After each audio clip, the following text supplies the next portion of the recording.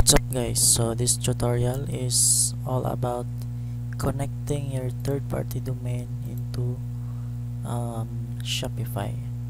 So before I get started, don't forget to subscribe, like this video, comment below and share this video as well. So right now I have here my Shopify, which is joe554.myshopify.com. So what I'm going to do is I want to have a custom domain which I purchased here in name.com. This is a domain provider. So for example, you are purchasing a domain here and you log in, just hover this one and go to account overview. Then from here you will see all the list of your domain. Just click this one, my products, my domain rather. Then you will see all the list of the domain you have.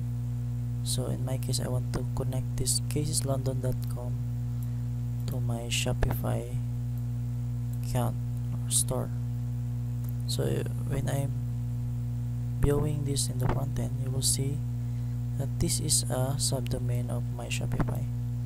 So what I'm going to do is I want to change this one into a custom domain which I bought here in name.com. So first things first is you need to copy this one, copy the domain, and then go back to your Shopify store here, and then just go to online store, click this one and you will see this domains here. Again, click this and you will see this one. So if you want to connect your you want to have a custom domain in inside the Shopify, you can do this by clicking this one here, and you will just simply search, for example, try, and you will see all the list of available domain. That it will load up automatically, but in this case I want to connect my custom domain here from name.com to Shopify. So I'm going to click this one. Again, online store, click this online store, domains, then connect existing domain. Okay, so just click this one and paste it here, the domain name you have in name.com, then click next. Okay, once you click that one, you just basically go to name.com, click this one, and you will see this one here, manage DNS records. So what you're going to do on that is just click and you will see this. So I've already added this one, so you can just basically copy this one. So again, this is a IP address of Shopify, which can be seen on this link here.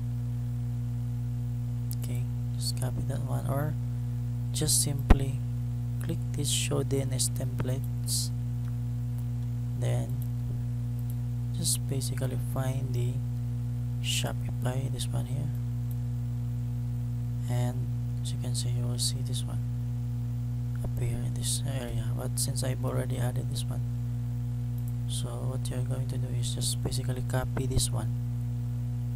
Okay, or you can add it here,